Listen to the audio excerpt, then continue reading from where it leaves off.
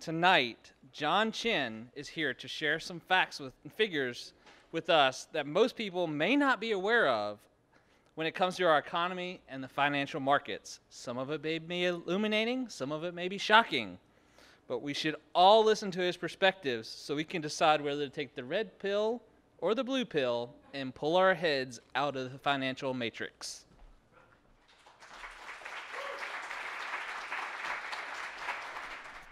Hi, good evening. Today we're going to pull our heads out of the financial and economic matrix that we find ourselves in. Welcome to the reality. Fasten your seatbelts. To start off, do you know that 37.5% of all statistics quoted on the spot are made up? So, look at this. Well, we're going to talk about the global debt supercycle. So, a trillion is a big number. Do you guys know how big a trillion is? A trillion is a million. If we went back a trillion seconds in time, we'd be in 30,000 BC. That's how big a trillion is. Currently, the global debt supercycle is up to 199 trillion. It's increased by 40%. China, I know everybody thinks China is saving a lot of money, but they've quadrupled their debt since 2007. Because of all of this debt, we're going to try and keep it on the kind of lighter note. Because of all of this debt, the velocity of money has slowed down to a 5.5-decade low. The velocity, in essence, is how quickly money cycles through the system. And you can see it just hit a low, and it doesn't refer to what happens to the speed of a penny as you fling it off the Empire State Building. What do we do with all that debt? Well, we bought homes we couldn't afford. We bought McMansions. If somebody had shown you that chart, you would have said, I'm going to sell my house. As you could see, that was, and we're still kind of just bouncing along the bottom at 500,000 new homes per year. The Consumer Price Index, I don't know what I want to talk about this, but it's, well, I'll just wait for it, the next slide. So, I don't know who put these slides together, by the way. Okay, so with all of this debt, our economic cycles are much more volatile. So you could see 2008, we had that huge spike up in inventory. And for the first quarter, because of a negative GDP, we actually had inventory spike as well. And you could see before that, things were much more muted. So the economic cycles potentially could be more volatile. Sorry for all of these numbers. It's so over the last couple of decades, we've seen women enter the workforce. We've seen global labor supplies where people need two incomes. So it peaked in 2000 with 68% of the population working. It's since declined to 62.9%. A lot of those who are still in the workforce are actually over 55 and up. And you could see 55 through 75, it's increased significantly by the magnitude of 30 to 55%. So the number of people 75 and older have increased by almost 53, 54%. The rich are getting richer. Since 1967, the top 5% has increased their income by 88%, whereas the middle 20% have only increased by 21.2%.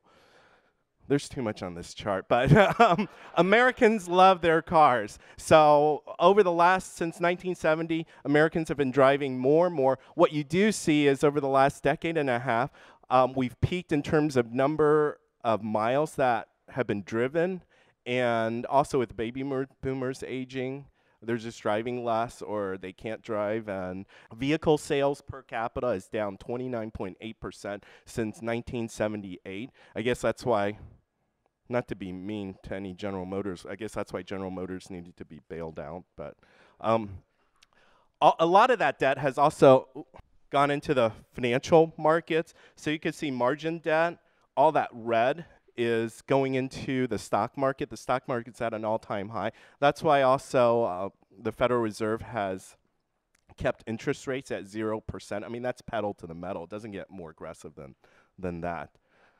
There's a lot going on there.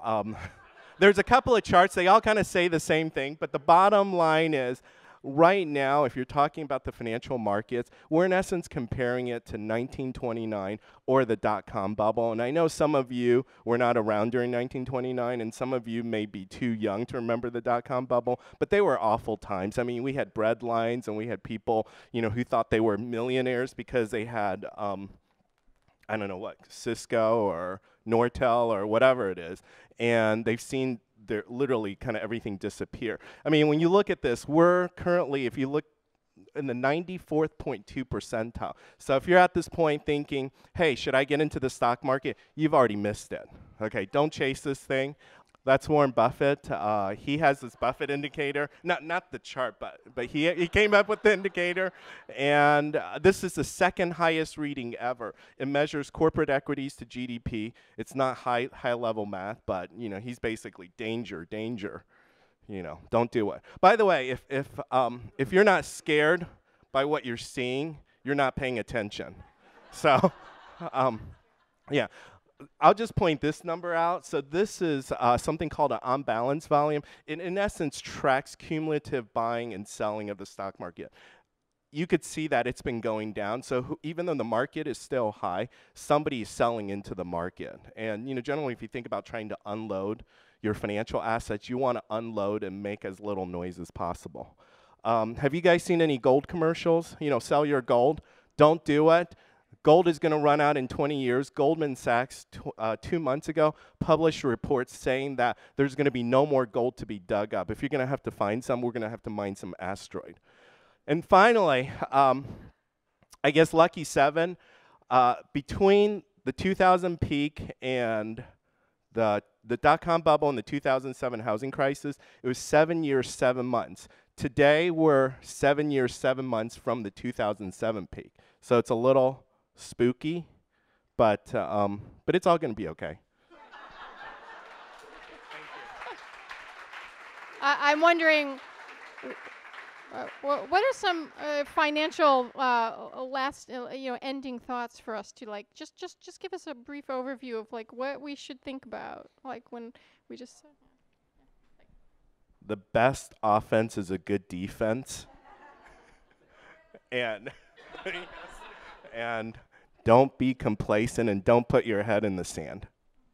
Awesome. Thank you. Thanks, John.